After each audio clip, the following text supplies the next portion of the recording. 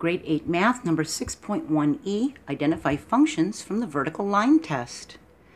All through 6.1, we've talked about how a function assigns exactly one output for each input, and how we can think of a function as a machine that works by a rule that it must obey. And the rule is the relationship between the input x and the output y.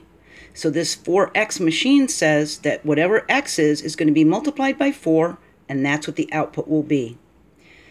So remember, a function relationship is a function rule, like this one's rule is 4.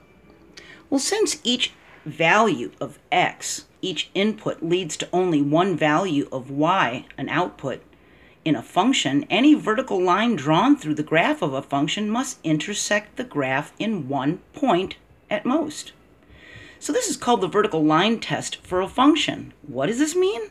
It means draw a vertical line through the point. You know, vertical is going up and down. If the line crosses more than one point, it's not a function.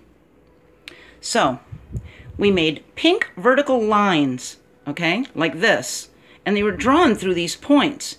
If the pink vertical line crosses more than one point, like here it did 2, then it's not a function. Here it was only 1, here it was only 1, so yes, these outside ones were functions. This one crossed 2, so it's not. So take a look at this. This one's not a function because there's 1, 2, 3, 4 points. I don't know if you can see these points real well, but there's 4 points on this line, see? And the line was kind of curvy. And we drew the pink line through it and it hit it 4 times. See that?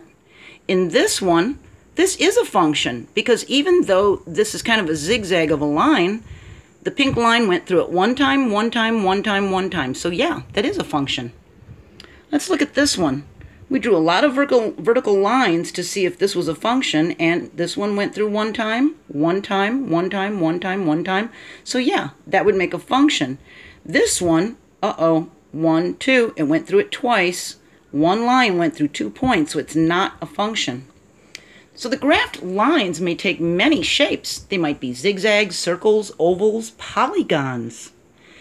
We're going to do that in the future. On these coordinate planes, we're going to be drawing figures and stuff. So they could take many shapes. So we do the vertical line test, and if the points don't pass the vertical line test for a function, we know the relationship is not a function. See? That's a really easy way, isn't it? It's like when we graphed them in the last video and we could see that there was one on top of the other.